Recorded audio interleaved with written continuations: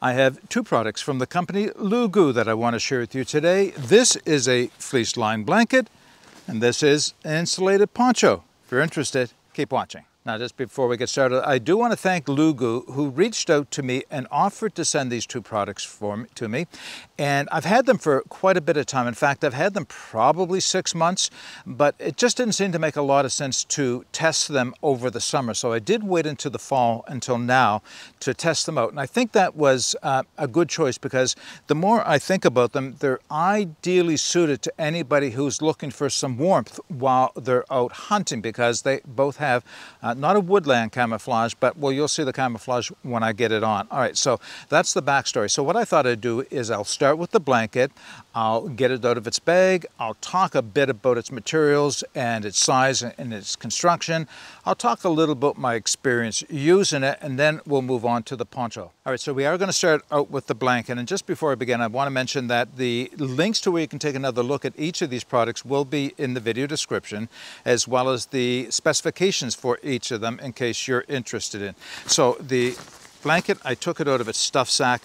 The total package weight of this is 2 pounds, 5 ounces. All right, so the bag itself is just a nice nylon material. It does have a PVC coating on the inside, so the bag should be waterproof. Maybe the seam's not, but the bag itself is pretty much waterproof. So I've taken the blanket out. Now, just a few things on it. Size-wise, its measurements in imperial are 78 on the length of it and 55 on the width of it. I'll give the metric in the video description as well. It is a nylon type material on the outside and a micro fleece on the inside. Now, the fleece, for those of you who are interested, is what's known as 250 GSM, standing for grams per square meter. So not a really heavy fleece, but I'll tell you, well, I don't know how well this will show up. It's a nice, fine micro fleece. It seems to be fairly woven tightly, and it feels really good. It does that. Now, I'm going to drape it over my shoulders in a second so that you can get a better idea of the pattern of the camo on this. It's like an oak leaf type of camo.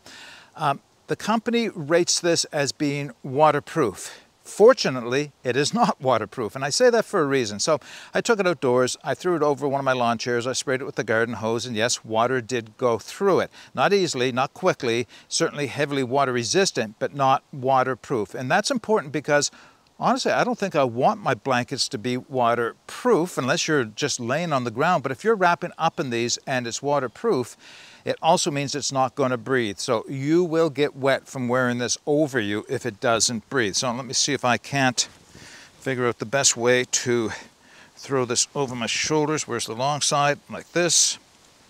All right. Now, I'm just kind of throwing it over my shoulders so that I can demonstrate the pattern the best I can. Probably walk up into the woods up here, right, and disappear. So you can see it has a nice oak leaf pattern on it. So yeah, very nice for hunting, I would think, camping, and if you're looking for something a little low profile. It is nice and warm. I mean, you can wrap up in this and stay quite warm with it. It's just a simple blanket. That's what I want to say about it. There is no attachment points, no grommets, no snaps, no loops on it at all. Would have been nice to have had some loops on the corners so that you could not so much use it as a tarp, but maybe use this in conjunction with a sleeping bag or something to get a little extra warmth over, or something to help you wrap it around and keep it around your neck like a poncho style or a cape style. If you're interested in ways of doing that, I do have a video on how to use a blanket, regardless if it's a wool blanket or a synthetic blanket or a down blanket. So, you know, a number of different hacks and tricks if you're interested. I'll put that video in the video description if you're interested in having a look at that as well. Yeah, so just a simple blanket. Probably the best thing about this blanket I'll have to say is that the price, $30 on Amazon. Not bad. For the blanket of this quality, I will say that it is a good value. It's not a high-end blanket by any means, but it's not an expensive blanket either. So $30. All right, let me grab the poncho. So this is the poncho. Now, just before I get into describing the poncho itself, the stuff sack that it came in does have a waterproof coating on the inside. It is a compression sack so that you can use the straps to bring this down to a smaller size. not a great deal smaller than I had it, but a little bit smaller so to pack it away. The weight of the poncho in the bag comes in at 2 pounds 7 ounces. And like all ponchos, you can unsnap this and use it as a blanket. And the size of that in this case will be 75 by 55. So just a little bit smaller than the other one. There are a few features on this that are kind of unique. I'm kind of going through the basic things first. So it is a quilted polyester on the inside, and you'll probably note that looks very much like a woobie does. The blanket, the poncho liners that are virtually blankets and can turn a poncho into a sleeping bag or whatever. And that's what it feels like. It feels very much like a woobie in design, but it is a full poncho. Now, again, LOOGU says that this is waterproof, and again, it is not. It is very water resistant, but I tested it the same way I did the blanket and found that it would wet through with a lot of rain. But what's nice about it, again, as a waterproof item, I don't think I want it to be, but if I am looking for waterproofness, wear it underneath a poncho. That's exactly what makes this great. It's like a properly designed poncho liner that you can wear on its own just the way it is, or throw on a fully waterproof poncho on top of it and give it that much greater versatility, warmth, water protection, take you later into the year, whatever. Same camouflage pattern on it. It does have a kangaroo pocket on the front, keep your hands warm. It's deep enough that you can put things inside of it that are not likely to follow, but there are no closures, no zippers or anything in here. Really what this is designed to do the best is for, I think, tree stand hunting or still hunting. If you're next to a tree, you're all hunkered down and you want to stay warm and have the camouflage pattern on, this will certainly provide that for you. You can, bring your arms and everything right inside for a little extra warmth. Now, it has a few more features that I want to show you, but in order to do that, I'll first have to take the poncho off. Let's start at the hood. So, as you might expect, drawstring around the outside of the hood with cord locks so that you can pull it nice and snug around your face. Just below the neck, or just below your chin, there is a dome snap which will give it a little more tightness if you're looking for that around there. Honestly, it's a bit too tight for me, but you may find it comfortable to use it that way.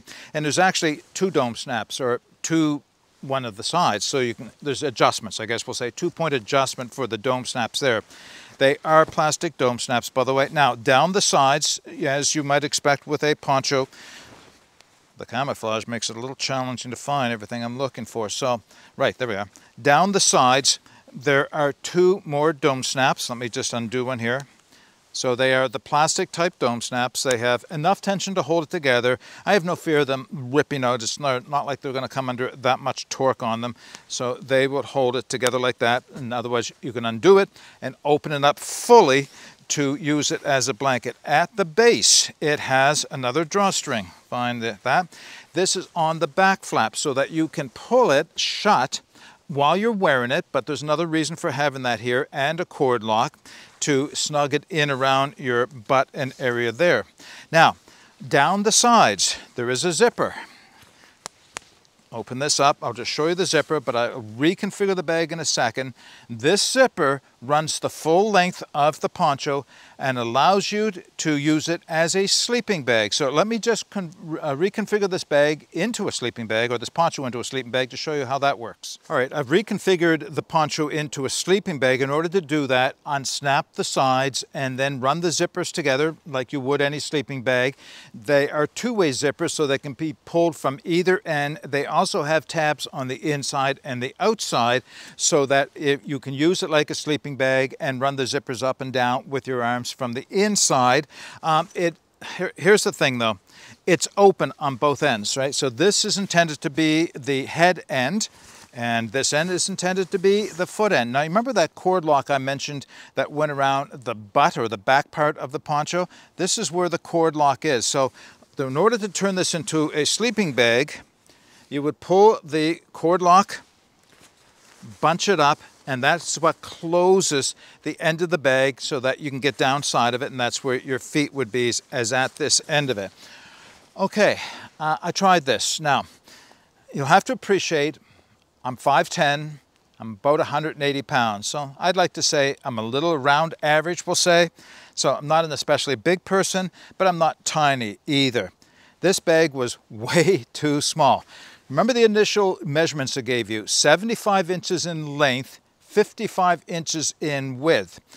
When I pulled that tight around my feet, I have reduced the length of the bag considerably. In fact, it barely touches my shoulders. I would really have to scrunch down inside of it to use it and keep it up around my face or my neck.